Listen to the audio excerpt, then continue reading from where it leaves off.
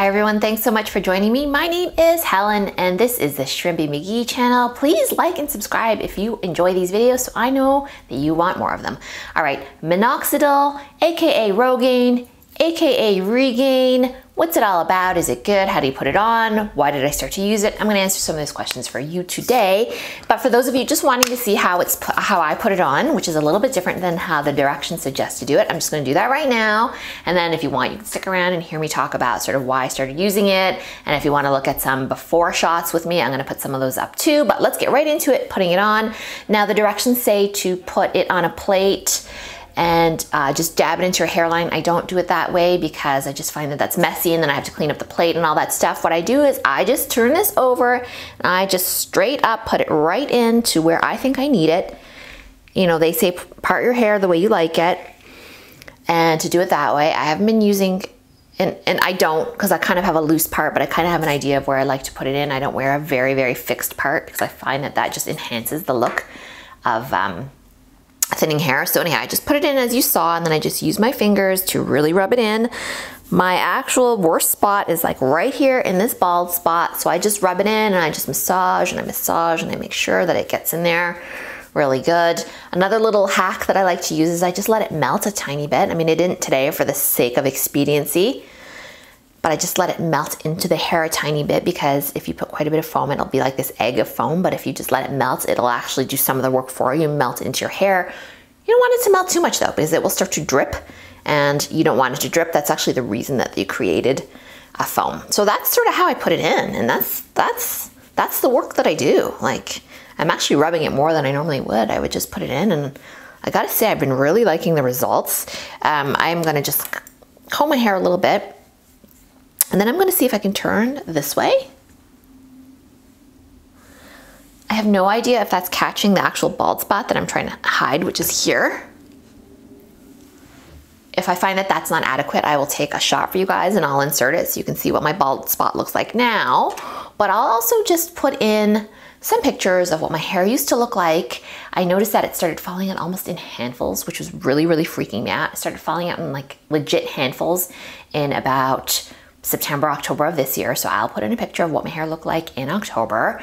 And so I was like, oh my God, this is insane. I'm gonna be completely bald at this rate. No way. So I've started to use Rogaine. I use the Rogaine men's foam instead of the woman's foam. And so I've talked about that a little bit in previous videos.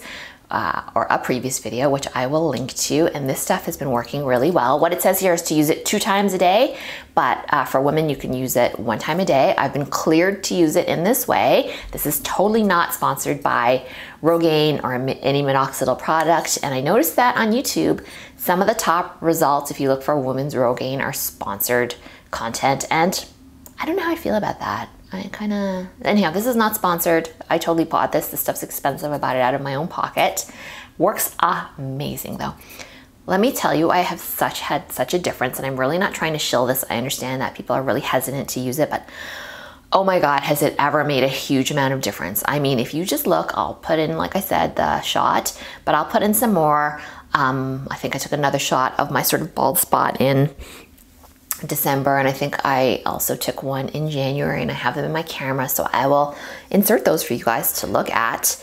What a difference. I even went to my hairdresser and she's like, oh wow, you have so much, like, your hair texture, you have 2 textures. You have one texture here, and then you have this sort of all these soft fluffy baby hairs that are shorter up in here. And so yeah, it's given me so much fullness. I don't know if you're gonna be able to see it. I really kind of concentrate in here because this is where I like to part my hair, and as much as I try on this side, I just don't like the way it looks as much. So when I do put in the Rogaine, I tend to concentrate it on this part, and it's given me so many little baby hairs that have actually given me quite a bit of volume, which is nice. So I've got all this volume now, which I didn't have before. So a word about buying Rogaine. It's also called Rogaine, I believe, in the UK. It's called Rogaine here in Canada and the United States. It's also known as minoxidil, which is the actual drug name. And what I was gonna say is that you can buy it at Costco. If you're in the United States and you're watching this, you can get it at Costco. You can get the Kirkland brand. It's foam as well. And it is far less expensive than the actual brand name Rogaine. I cannot buy Kirkland, I guess what's the generic made by Kirkland. That's not available here in Canada. So I am on the hook to pay for the thing at full price. I am not embarrassed to admit that I get it from Walmart because it is less expensive there. I could get it from Costco. They have probably a comparable price, but there's just so much. It's like a year supply if I buy it from Costco, and I don't necessarily want to have those cans hanging out for a whole year. 3 cans, which is what the pack comes in, and it's over $100. I can't remember exactly how much it is. Sorry, let me just take a pause. Something's poking me in my eye. Okay, I'm back. So I'm on the hook to buy it from Walmart at over $100. I don't remember the exact price. It might even be more like $150. It's expensive, okay? But is it though? If you get your hair back, I would pay probably almost any price to have my hair back. I've really struggled over the last couple of years, which is well documented here on my channel, in my hair playlist. You know, this is just something that is just a really long journey, struggle. I'd do almost anything to have my hair back. So when I found the minoxidil, I thought it could be a solution. I started using it, and thank goodness it is working like a charm. It works so well. So much of my hair is filled in. I don't really have to use too much Topic, which are these like dark fibers that you can use to sort of fill it in. I don't use too much spray either. That was another little trick I was using to cover up all my bald spots, you know, even flipping it to the other side, but it was kind of thin there, or rather, not only was it thin there, my hair would naturally just go back anyway, revealing this, because I guess that's where my crown is, right? So almost no matter where I would part it, unless I sprayed the heck out of my hair, my bald spot would start to reveal again throughout the day. So I could not win. But now I just think it looks so much better. I'm just so happy with the way the Rogaine has been working for me. Like I said before, this is not an ad.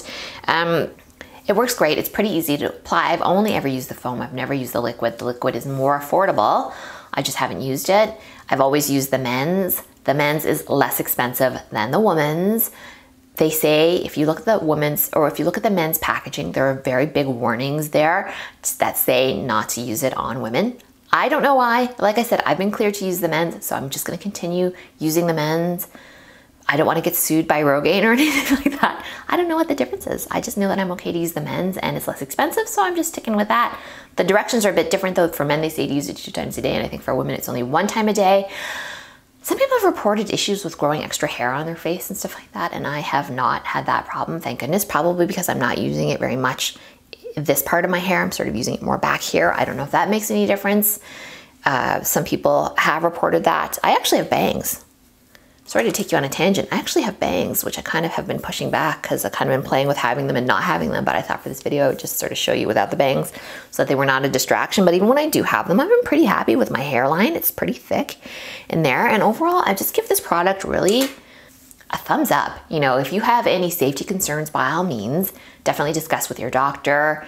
You know, there are actual physicians who discuss it on YouTube as well, so you're welcome to look there. Not that that takes the place of an actual consultation, but if you want to feel a bit better about what it is, or you're skeptical, feel free and do that. I decided that for me, any possible side effects were worth it to have my hair back, because for me that was a very gutting and devastating experience. Losing my hair not only once, but a second time, watching tons and tons of it go down the drain was not fun. But the minoxidil so far has been taking care of that. I am down to using quite a small amount, and so that seems to be working well for me. And I just really like it. I recommend this product. If you have any questions, I'm so more than happy to answer them. I've talked about minoxidil and Rogaine pretty openly before, and yeah, I get some like sneaky DMs from people and stuff like that. So you're welcome to do that too. You can find me on Instagram at Shrimpy McGee, same as the name of this channel. So you can slip me some DMs there too if you don't want to talk about it openly, or, you know, feel free to just drop me a note here on this channel. I will answer anything. I promise I will answer any question you have to the best of my ability, or I'll try and help you find a good answer about this stuff. I've really been liking it. I think that, you know, judging by the before shots that the before pictures that I've shown you, it's done such a great job. I'm just so happy. I hope that it continues to stay. I've been avoiding those YouTube videos where they say like, I've stopped using Rogaine because, and then they don't tell you why. I haven't been clicking on those because I don't want to hear any bad news. I'm just like, right now, I don't want to hear it. Hopefully it continues to keep working for me. But right now, I just am so pleased with my hair growth. Just in time for the summer where I can't even, you know, I can't cover my hair right now with a cap. So perfect timing, you know. It was October when I started using it. Now it is mid-June and I can go outside and have a lot of confidence. When I had that terrible bald spot, I could feel the cold air of the winter on the back of my head, which was a new experience for me. Before that, it had been covered with, you know, a pixie cut that gave me pretty good coverage till it all bloody well fell out. And before that, toques and wigs and stuff. I had never felt the sensation really of cold air on the back of my head. Hey, you know, that sucked. This product is good. It's really been working for me. So if this has been helpful, please give me a like and consider subscribing if you like. Of course, you don't have to, but if you do, that lets me know that you like this content and I will make more of it. All right, everybody, thanks so much for joining me here, and I hope that you'll stick around for my next video coming up soon. Bye.